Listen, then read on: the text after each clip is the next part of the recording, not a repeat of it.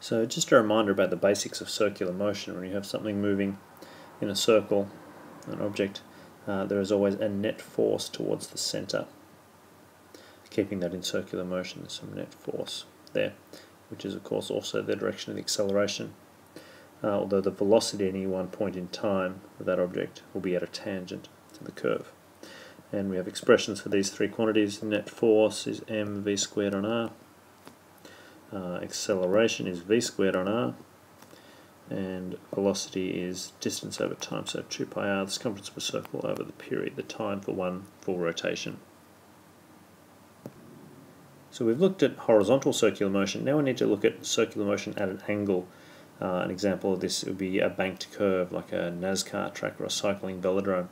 So here is a banked curve at a certain angle theta, with an object moving around it.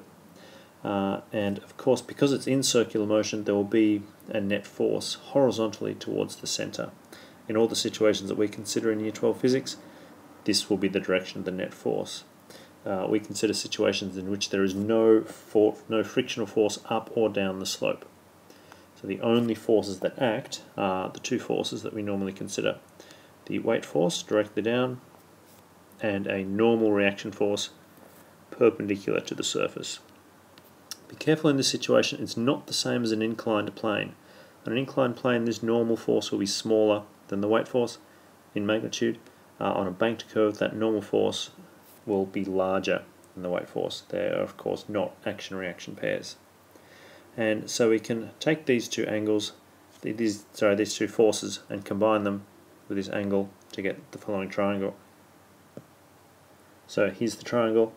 I've just added the two vectors with some vector sums, head to tail, of course, the normal and the weight force adding together, and they join at right angles to make this net force here towards the centre.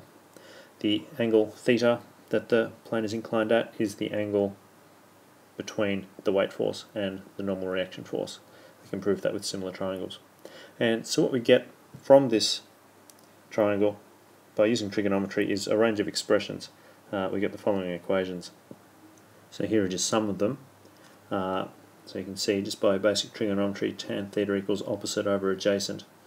So this simplifies because net force is mv squared on r. This simplifies, the m's cancel out, we get v squared on rg. So the angle of this incline can be found by the inverse tan of v squared on rg. The net force acting horizontally towards the centre is mg tan theta. And then from that follows that the acceleration is g tan theta. And importantly, the velocity that you would move around this banked curve at without any friction up or down the slope, it's called the design speed. That's the square root of rg tan theta. So that's the design speed. You'll notice that that's independent of mass. M is not mentioned anywhere there. So a vehicle of any mass can travel around that curve at the same speed without relying on any friction up or down the slope, relying solely on the component of their normal reaction force to provide the centripetal force.